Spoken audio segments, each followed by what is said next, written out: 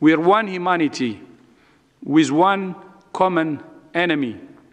No country can fight alone. We can only fight together. The World Health Organization says all countries must unite to fight the coronavirus pandemic. But critics believe President Trump has not done enough to pursue a unified global response. This is called the global pandemic for a reason. It affects virtually every country in the world.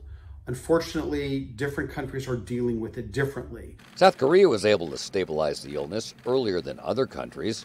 From the first spike in cases there, the government began implementing widespread testing, in contrast to the U.S., which has struggled to play catch-up in providing adequate tests.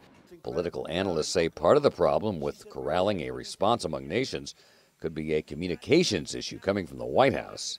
Trump's challenge, and really a problem, is that he is like nails on a chalkboard to many world leaders. While Trump enjoys good relations with many nations, it's no secret he's been at odds with other U.S. allies over the years, including members of the NATO alliance. In fact, former Vice President Joe Biden has campaigned for president on the idea of repairing those relations on the world stage. But some political observers say that argument in reference to the COVID-19 crisis is more political than practical.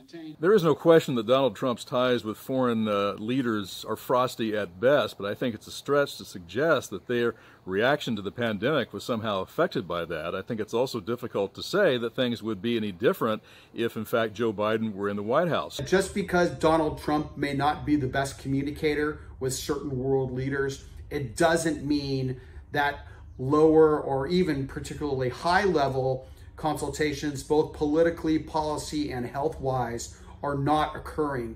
They are. Still, many would like to see more coalescing within the world community.